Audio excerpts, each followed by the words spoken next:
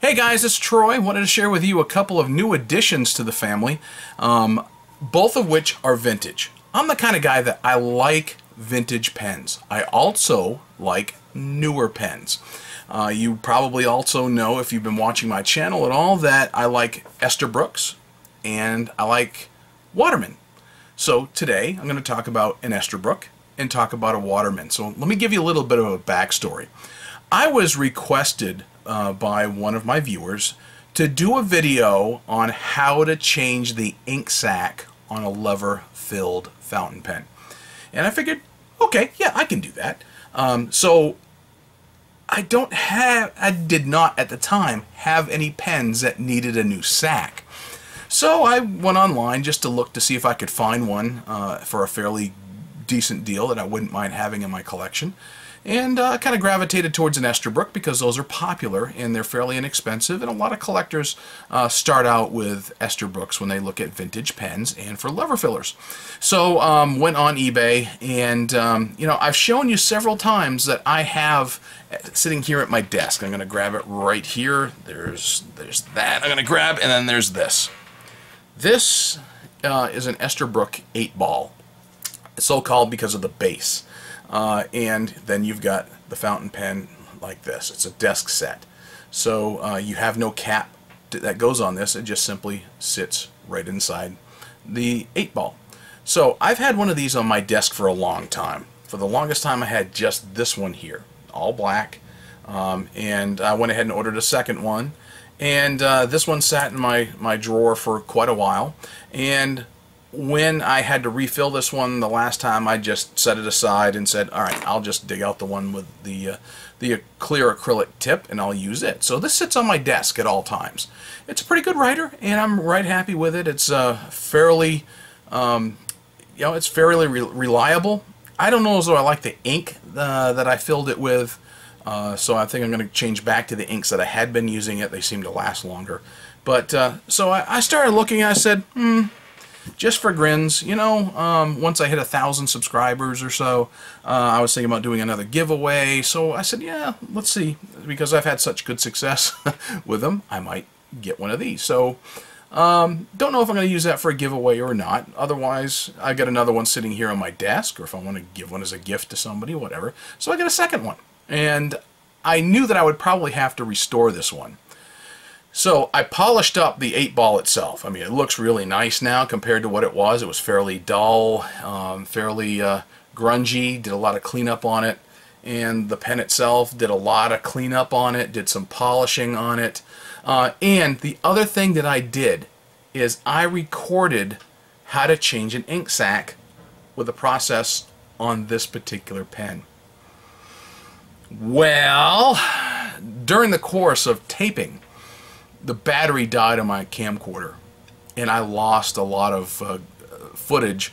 I thought maybe I could just pick up at a certain spot that I made it to. It actually stopped recording prior to the point where the camera shut off. So I lost a good amount of footage. So I just punted everything. I said, forget it. I'll do this again some other time. So anyway, I went ahead and restored this one to its former glory. It's got a new ink sac on it. It's got a firm, fine nib on it, which I'm not a real big fan of the finer nibs. But this one actually writes pretty good. I mean, it's stiff, but it writes nicely, so I can't complain too much of that. So, replaced the ink sac on it. Works great. So I've got another Esterbrook vintage lever filler pen, probably from the 1940s, that now resides on my desk for the moment. And I think I filled that up with a Pelican 4001 Royal Blue. So, you know that I like Watermans. A little bit of a backstory here as well. You know, I'd already had a Waterman 32v that I had shared on a previous video. I also have a Waterman 52v. You know, little vest. The V stands for vest, so you know, in a suit you could sit in your pocket. From 30s and 40s, those were some of the designations, lever fillers. The ink sac on that one was good. The 32V, the ink sac was still pretty good on it. And I'd actually thought about, with this one here, is the latest, which is, when I bought it, there was no designation from the seller as to what kind it was. But considering the length, the dimensions of it that was given, I said, okay, it's probably another V model. It's different from the others. Got a different style clip. It is also a lever filler. And just look at the colors on this thing. Very different, very nice, very sweet. But I figure it's probably a 32 because it's a celluloid and it's got a number 2 Waterman nib on it. So I'm assuming it's a 32V. It's also the same height as the other 32V that I've got. The clip's different, you know, the trim is different, but there is no imprint on it. There is an imprint on this one as to its model number. There is no imprint on this one as to its model number. There's no imprint anywhere else except, you know, you've got the standard, you know, Waterman's print right there in the barrel, and on the nib you've got the Waterman's information. You probably can't see that very well, but anyway, I was gonna go redo my video because this one arrived after the Esterbrook. I was gonna do the resacking video on this one, but you know, when this one arrived, I was in one of those moods of I just want to get something accomplished, so I feel like I've accomplished something.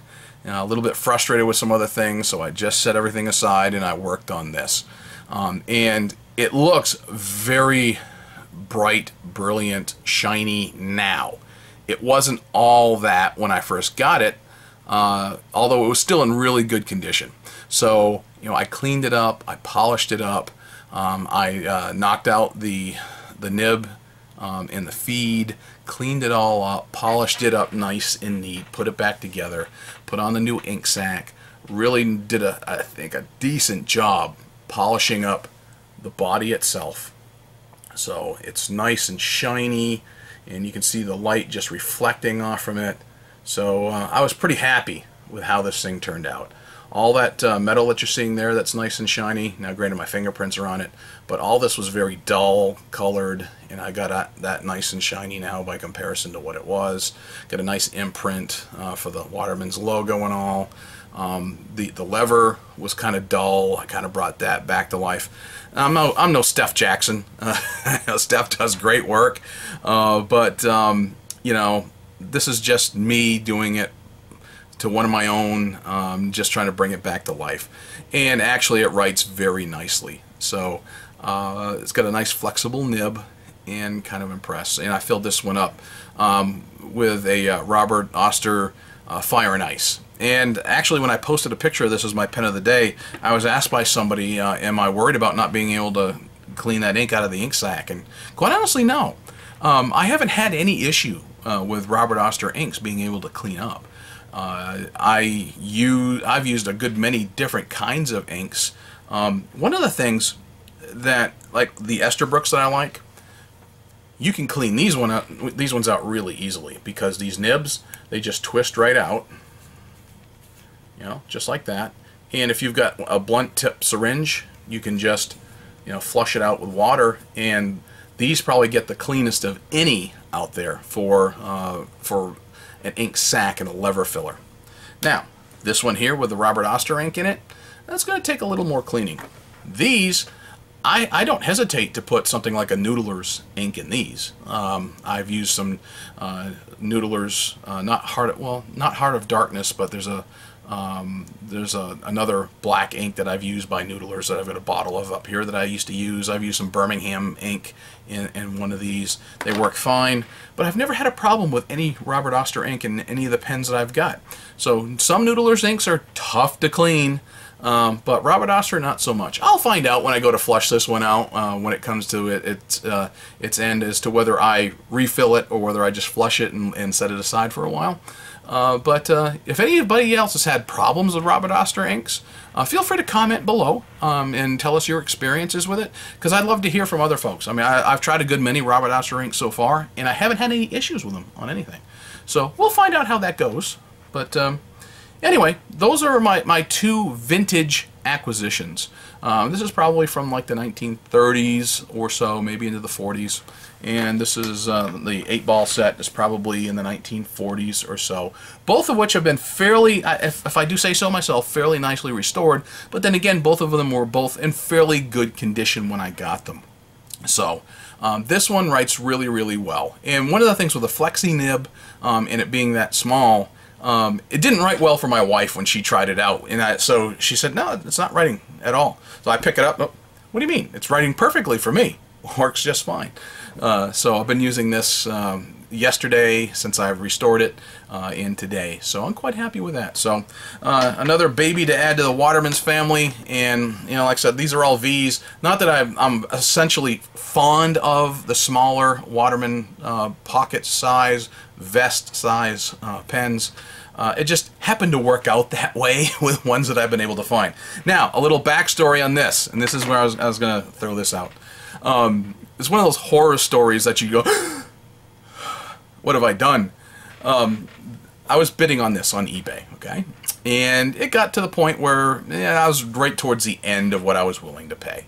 So about 50 bucks or so, and I said, you know, I'll stretch it a little bit. You know, okay, fine, maybe 50 bucks.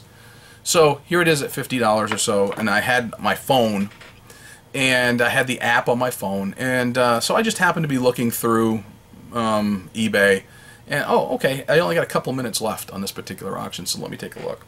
As I'm watching, boop, outbid. Okay, it's like 50 and some change, or maybe, you know, close to it. Okay, so I said, all right, it's only a few seconds left, so let's put in 51.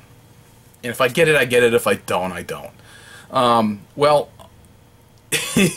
on the phone app, I neglected to put in the decimal point. So instead of 51.00, I put in 5100, enter. And then when it popped up, $5,100 bid, I'm like, holy crap, what have I done? So I guess I was going to win that auction one way or another. I certainly didn't plan on bidding now $5,100, but at you know, I got it for less than 51. Put it that way. You know, so it was one of those. Whew. So I got the bid in the last couple of seconds for 5,100, and it cost me less than 51. So. Oh boy. Anyway, just a funny story on that. All right, that's about it. Thanks for watching. Maybe you got a couple more ideas for you to add to your collection. I really do like Esterbrook desk sets. They're really convenient to use. They write well if you got the good nib. I like how many nibs are available for Esterbrook's, which is one of the reasons I have a good many of them. But the desk set is probably my all-time favorite Esterbrook. It sits here and I use it constantly. So now I've got two. I've got one that writes black, one that writes blue, and added yet another 32v. And I really, really like the color on this particular celluloid little pen. So, alrighty, thanks. Talk to you later. Bye.